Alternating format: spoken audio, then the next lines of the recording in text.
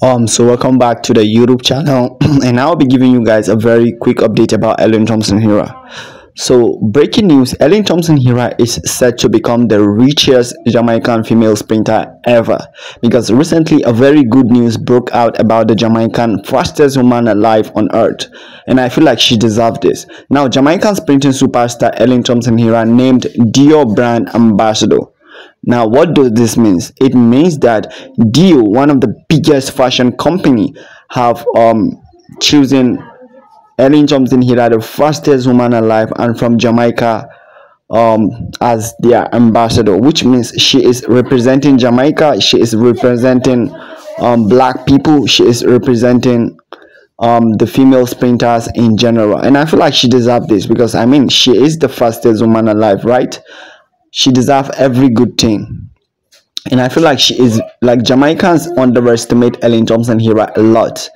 And now that she is being signed to DIOR in general, does this mean that she is more richer than Shelly and Fraser? Because I know a lot of people will try to compare these two now that she is being signed to one of the biggest fashion company as their ambassador. Well, the truth is she is still not yet richer than Shelly and Fraser. More like the income they are earning, according to my research, are just more like averagely the same thing.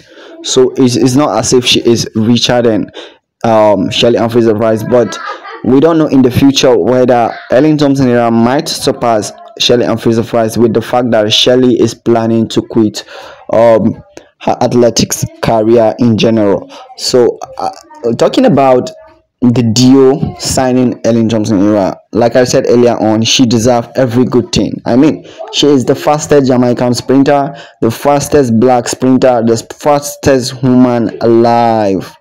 She deserves it. Tell me any person deserving to be to represent DIOR ambassador more than Elaine Thomson Herah. Name that athlete. There is no athlete deserving that more than Elaine Thomson Herah. She deserves it. She worked for it, and now she is earning it. And now I will be showing a picture, and so this is the picture that Elaine Thomson Herah, the picture went viral, and that is when we knew that she was signed as an ambassador to